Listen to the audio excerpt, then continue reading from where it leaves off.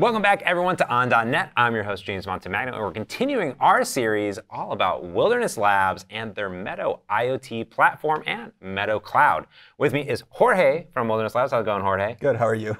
So good. We've been talking about all sorts of cool stuff with all these devices, and I'm excited because now there's multiple devices up here. And now what I'm hearing is that so far we've kind of sent stuff up. We've also read stuff. Yeah. But now you're saying we can remotely control these devices. Yeah, exactly. Yeah, like imagine if you have a silo or a plant or something, you know, you are sensoring data, and then if you're seeing your alarms going off, like, oh my God, these temperatures, you want to send a way to like a contingency plan to turn on everything if things are going haywire, right? So yeah, it's important that we have that feature that we can also send commands to do something and control our environments or control our devices. That's really cool. So what do we have here right now? Yes, so here what we have is we have another project lab, and it's connected to a 4 relay channel that is made by Seed Studios. And we're connected here via I2C with a quick connector. So just a little wire, just a little connector, just connected here, and that's it. No more breadboarding, no more extra wiring happening here. And what I have here is I have another micro layout screen that I made, which is displaying us the time. It has a Wi-Fi indicator. And it also has like these 4 virtual relays that will give you the states of when they turn on and off. So let me give you that real quick how that looks. So let me open up my Meadow Cloud, which again, it's all free. You can create your account, sign up, and start provisioning your devices and do all sorts of fun stuff. Cool. In this case, we're going to send a command. So if I go here and I do send command, and then here we'll open this window that it'll tell you what type of command you're going to send, along with a little payload of information or parameters that you want to send arguments.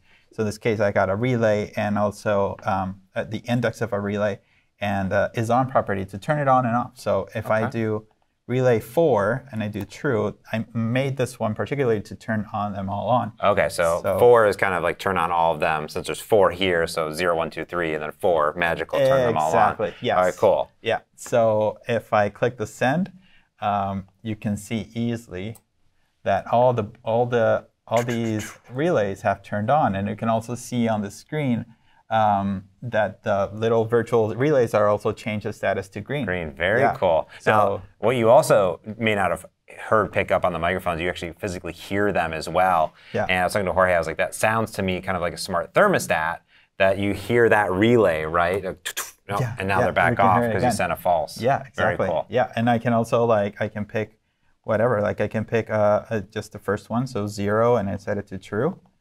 And I do that, and I do send.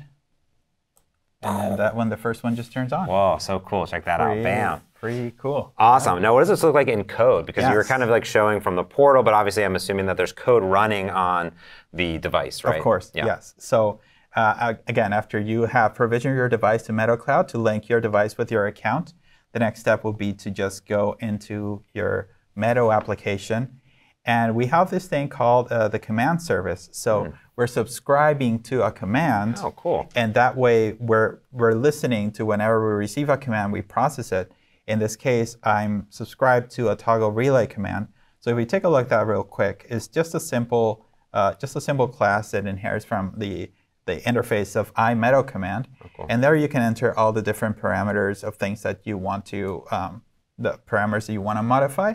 In this case, I have an int relay, which is the index for those 4 relays that I have there, and a property is on to turn them on and off. And those are the same exact ones that we saw you send down via that JSON payload. Exactly. Right? Yeah, very cool. Yeah. So they have to match those, otherwise it won't pick them up. Makes sense. And so if the main controller, I have my subscribe, and I also do a little validation, make sure I don't send anything weird. But if it's valid, then I also show a command on the project lab that it says command received to give me some user feedback if I'm not necessarily connected here and listening to the output. Yeah. And then here I do just a simple switch, relay.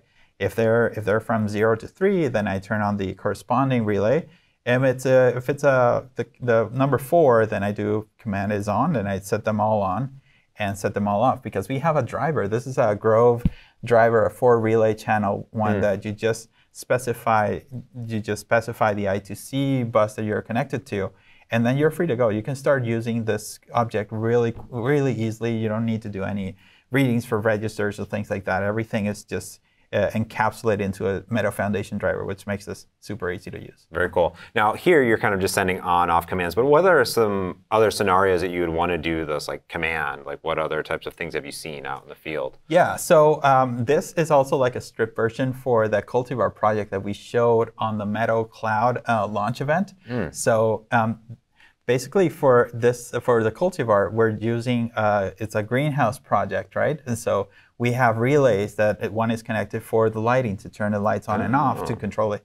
There's one for the heater as well to control the inside temperature, make sure they don't freeze our plants there. We also have another relay for the irrigation system, so we're watering them as well. And so we can control different things. That's one of the use cases as well. Nice. And also the Cultivar is smart enough that it'll monitor the conditions within the greenhouse, and depending certain thresholds, if it's getting too cold or too hot, it'll start turning on the ventilation or the heater to try to keep those, so it'll just be an automated greenhouse thing. So I think it's a pretty cool project, which is also open source and also on GitHub, so you can check that out as well. Very cool. Now you've shown this here on this relay, but I'm assuming any other sensor or any other piece of IoT hardware that you set up here, it can control, right? It's up to you. Sort of, you send the payload and you decide what you want to do. Exactly. Yeah, yes. Very cool. Yeah. Awesome. And this, again, this is the screen that we have here is also built with a micro layout.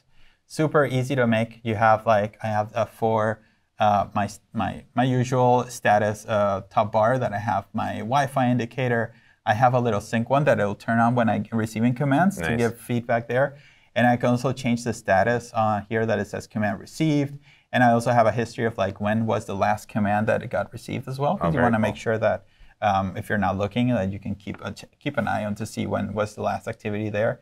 And I have these four virtual relays that are built with just bitmap images. You just swap them back and forth whenever it's on and off to try to give you a little. It's like a little dashboard, you know, that can show them off. So yeah, that's awesome. Well, Jorge, this is fantastic. I love it because when you think about IoT, I think you often think about, I got a bunch of sensors, a bunch of things, but now we're actually got that two-way back and forth on it. This is very cool. I'll put links to everything that Jorge showed here, and of course, a link to all of the different videos on everything Wilderness Labs and everything Meadow. So definitely check out that playlist. And if you like this video at all, give it a thumbs up, and don't forget to hit that subscribe button over on YouTube so you get notified every time we put out a new video right here. Jorge, thank you so much for joining me. This is awesome. I can't wait to go play it with my awesome Meadow stuff at home. Thanks everyone for tuning in. I'm James Montemagno. This has been on.net, and thanks for watching.